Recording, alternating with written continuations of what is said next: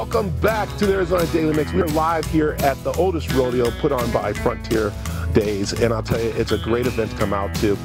I am standing with the man who's going to help me determine, because there's a little disagreement about what a pickup man is, because some people at our station believe the pickup man is support for the wingman at the bar.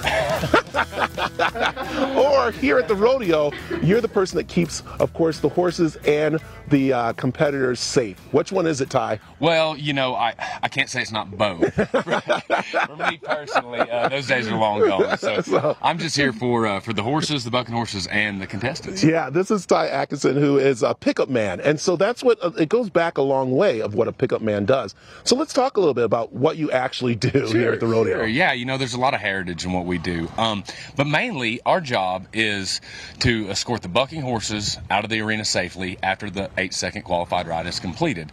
We ride into the bucking horse, get the cowboy off, trip the very invasive flank, and then escort the bucking horse out of the arena. So yeah, we're mainly here just for the safety of the animals and of the contestants. Yeah, and it's amazing to watch you work in that arena and making sure things are safe and everything. But it's not just during the rodeo. Also afterwards, you guys are out here moving the cattle around, moving the livestock, everything, to make sure they're healthy and moving the right spots too. Absolutely. Our job starts, you know, these horses don't know. They don't have a time frame, and neither do the cattle. So we are in charge primarily of all the animals at all times. Yeah, it's amazing. So, okay, so let me ask you, have you ever been a rodeo? Have you ever been out there so you know all the things that go on? Well, I don't know if I know all the things that go on, but yes, I was a former contestant here, and for 6-7 years I competed professionally, in the saddle bronc riding, and this is a great way to keep rodeoing, doing what you love, being around a great atmosphere, and getting paid to do it. All right, let's talk about the horse, because this is also the star right here. Who do we have here? Absolutely. This is Louie.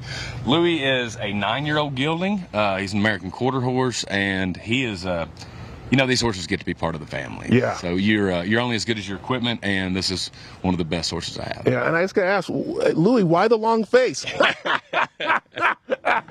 Dad jokes. There you go. So this is great. But again, an important part of the rodeo, and so you're inviting people to come out. You guys are here to give information. Now, if someone wants to be a pickup man, how do they become a pickup man? You know, it's a lot of there's a lot of prerequisites to it. You need to know the horses, animals, and be involved in some facet of the rodeo before you get into this. It's definitely a labor of love. No one ever started being a pickup man to get rich, I can assure you that. But yeah, you know, just get involved. And a great way to do that is come out to the rodeo, man. Come say hi.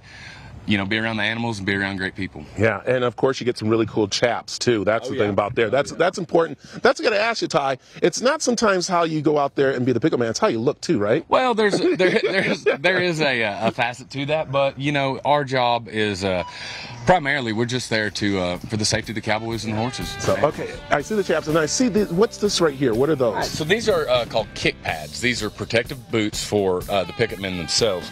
They'll go right on the bottom of my leg, a lot like this horse has protective boots on his feet.